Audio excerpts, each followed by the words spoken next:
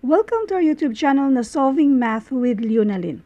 Now, let's answer question from random post at ito ay nakapost sa Philippine Civil Service Review for All. Ang tanong dito, 15 hours ago was 11:30 p.m. What is the time now? Ang nandito lang ay, is it 2:30 p.m. or 2:30 a.m.? Always remember, 12 hours before and after, opposite yung example kung ngayon ay PM, 12 hours after or before, yan ay AM. Or vice versa, after 12 hours. Ang nasa tanong ay 15 hours. Pero bago ang lahat, para sa mga first time pa sa channel ko, ito yung FB natin na huwag na kayo mag-PM dyan. Tambak na yan ng mga messages. Kung mayroon kayong concern, pwede dito sa Leonalyn Vlog or dito sa Free Reviewers Managed by Leonalyn na FB page. Para naman sa mga naghahanap ng mga libreng printable na reviewers, punta kayo sa files ng FB group na ito, Philippine Civil Service Review for All. Kung paano maka-download, ilalagay ko yung link sa description ng videong ito. At ito naman yung iba pa mga FB groups na lagi nating tinatambayan. Now, let's read again the problem. 15 hours ago, ang ibig sabihin niyan, 15 hours na ang nakalipas, was 11:30 p.m. What is the time now? Solution number 1. So, doon muna tayo sa solution number 1. Gawin natin itong 11:30 p.m. yung military time na yan ay 2300. 2330. Add natin itong 2330 by 15 hours. So, plus 15. So, this is 38. And this one is 2 plus 1 and this one is 38.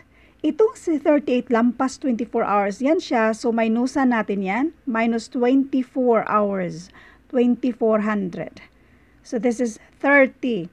8 minus 4 and that is 4. 3 minus 1 and that is 1. 1430. Ito ay, ang equivalent nito ay 2:30 p.m. So, yan na yung sagot. Now, let's do solution number 2. 11:30 p.m. 15 hours ago, 11:30 p.m. Yung 11:30 p.m., after 12 hours, okay? 12 hours ang nakalipas. Yan ay yung opposite niya, which is yung 11:30 a.m. Yan yung 12 hours. Now, after 1 hour nito, that is 12:30 p.m. So, yan ay 13 hours na ang nakalipas. Next, another 1 hour and that is 1:30 p.m. 14 hours na yan siya.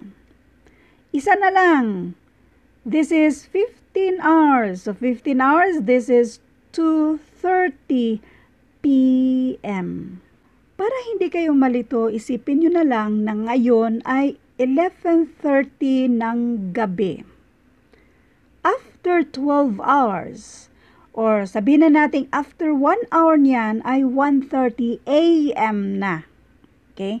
So, after 12 hours, that is 11:30 a.m. Another 1 hour. 13 hours na yan siya. Isa pang 1 hour, 14 hours yan. At isa pang 1 hour, 15 hours. 2:30 p.m. Ngayon, i-double check natin. Ngayon, yung 2:30 p.m. So, ito yung sagot natin, 2:30 p.m. 15 hours ago, so doon muna tayo sa 12 hours ago. 12 hours ago, that is exactly 2:30 a.m. 12 hours ago. Isa pang oras, and that is 13 hours ago, 1:30 a.m. Isa pang oras, and that is 12:30 a.m. Midnight na yan siya. 14 hours ago. Isa pa, and this is exactly 15 hours ago. So this is 11:30 p.m. Therefore, tama yung 2:30 p.m. na sagot. Thank you for watching at abangan yung mga future videos natin. Thank you and God bless.